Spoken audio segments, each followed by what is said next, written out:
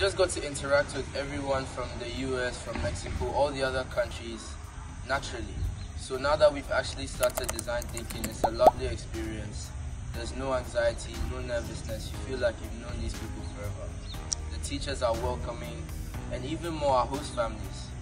They put us with some really lovely people, and we feel at home. I feel like it's a very good approach towards like how you interact with other people, and it's a great way of like learning, you know, how to approach different things, and like, you know, you can think out of the box, and yeah, it's like a great way of like exercising your brain. It's been quite eventful so far. So we've had like treasure scavenger hunts, and then we've got to meet people from each country. We're using icebreakers. We played so many games. Then we learned about so many environmental challenges in each country. The US, China, Italy, Kazakhstan, etc. So it's been a lot of things that we've learned, but also it's been quite like joyful and fun for each of us. It's very cool,